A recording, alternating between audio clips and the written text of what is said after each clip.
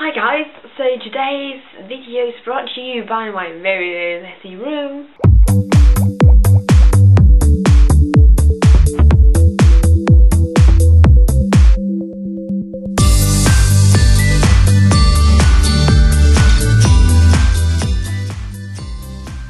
I think we should just call this week Random Week because it seems like it's kind of random. So first, 23 subscribers. That's really awesome, and I'm so surprised that we gained subscribers this fast. It's like 20 freaking 3. I'm flabbergasted. Hey.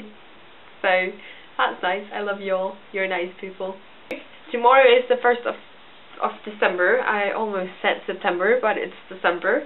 And we have this advent calendar thing we do in Denmark, which is kind of a big tradition, which means that I want to show you some of my advent calendars. First of all, I have this calendar, which is freaking awesome. I bought this in London a couple of weeks ago, and I just got so excited when I found this.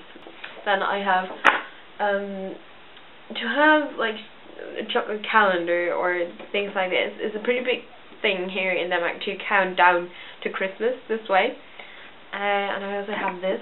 This is more of an adult advent calendar because it's like you can win money. It's not like chocolate or things like this. So that's really nice. Hopefully I'll win loads of money so maybe I can send stuff to you if I won a lot of money. And then we also have this one.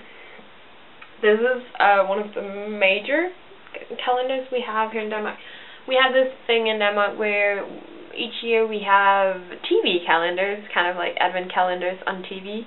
This is one of them. This is one of the major TV calendars we have, where every single day up till Christmas we have like an episode where there will be like a picture, and for example the first, there'll probably be a picture about something in that episode, so it's kind of a nice way to count down. And Tanya, I'm not sure what you should watch actually. I would say you should watch Mordkommissionen.